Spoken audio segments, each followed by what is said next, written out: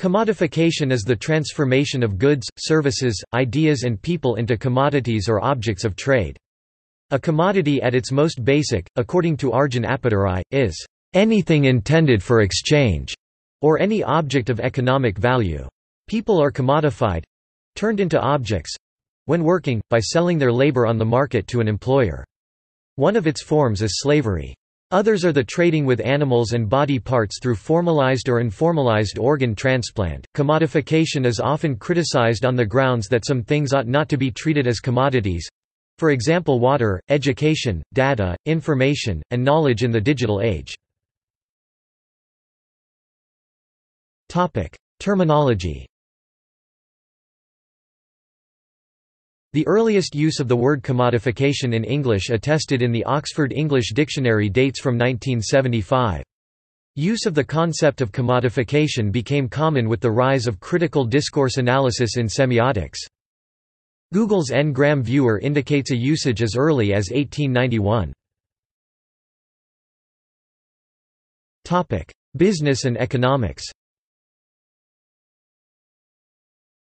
The word commodification, which describes assignment of economic value to something not previously considered in economic terms, is sometimes also used to describe the transformation of the market for a unique, branded product into a market based on undifferentiated products. These two concepts are fundamentally different, and the business community more commonly uses commoditization to describe the transformation of the market to undifferentiated products through increased competition, typically resulting in decreasing prices.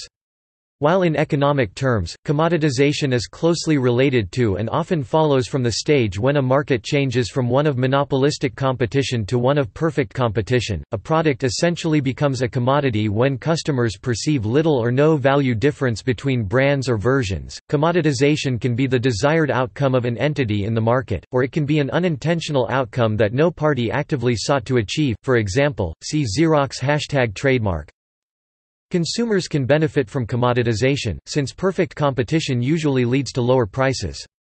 Branded producers often suffer under commoditization, since the value of the brand and ability to command price premiums can be weakened. However, false commoditization can create substantial risk when premier products do have substantial value to offer, particularly in health, safety and security. Examples are counterfeit drugs and generic network services. Loss of 911.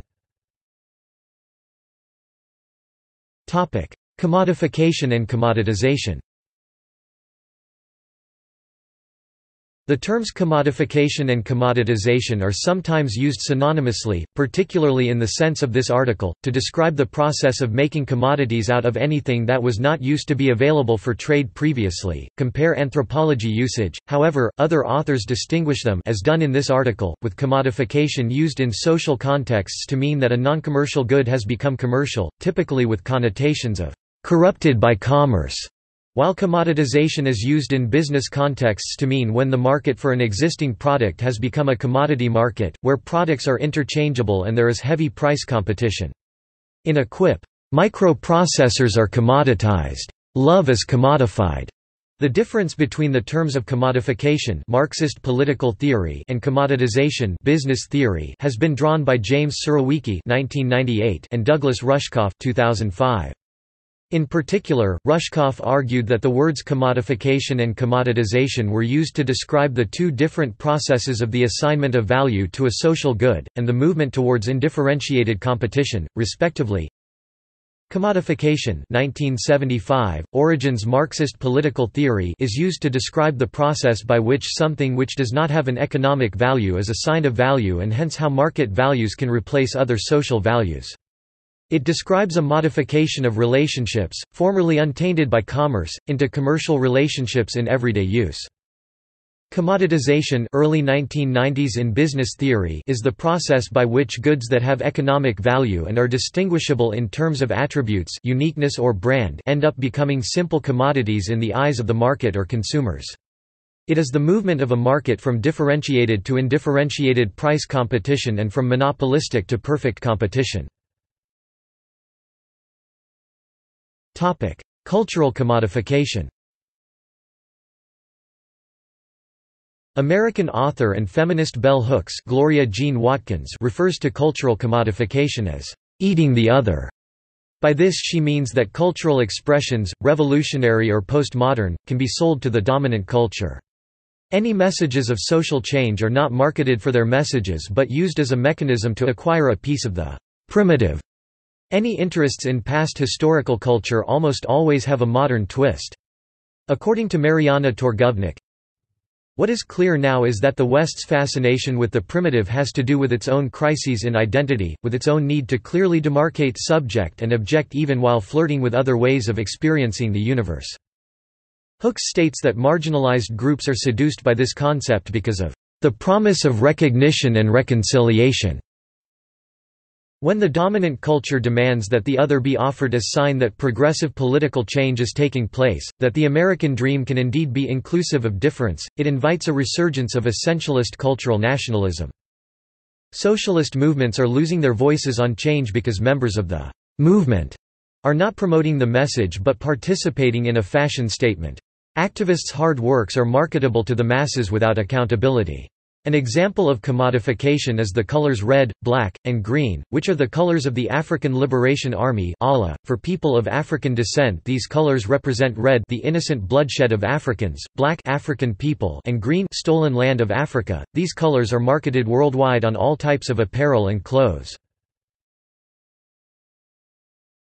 Topic: In Marxist theory.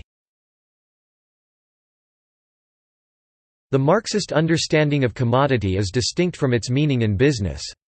Commodity played a key role throughout Karl Marx's work. He considered it a cell form of capitalism and a key starting point for an analysis of this politico-economic system. Marx extensively criticized the social impact of commodification under the name commodity fetishism and alienation.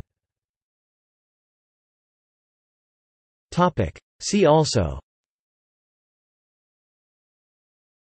exchange value, commercialization, deregulation, privatization, value form.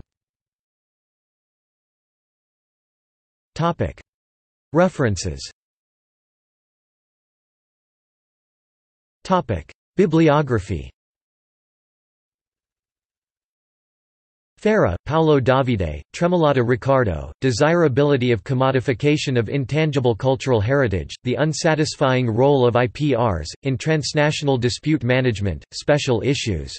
The New Frontiers of Cultural Law, Intangible Heritage Disputes. Volume 11, issue 2 March 2014, ISSN 1875-4120 available at ssrn.com. Ferra, Paolo Davide, Tremolata Riccardo, Intellectual Property Rights, Human Rights and Intangible Cultural Heritage, Journal of Intellectual Property Law, Issue 2, Part 1, June 2014, ISSN 0035-614-X, Giuffre, pp. 21–47. Available at ssrn.com. Schimink, Uwe and Volkmann, Ute ed., The Marketization of Society, Economizing the Non-Economic. Bremen, Research Cluster. Welfare Societies. 2012. Prodnik, Jernej 2012. A Note on the Ongoing Processes of Commodification, From the Audience Commodity to the Social Factory. CCC, Cognition, Communication, Cooperation Volume 10, No. 2 Special Issue. Marx is Back. Edited by Christian Fuchs and Vincent Mosco. pp. 274–301. Retrieved 30 March 2013. Further reading. Polanyi, Karl. The Self-Regulating Market. Economics as a Social Science, 2nd edn. 2004.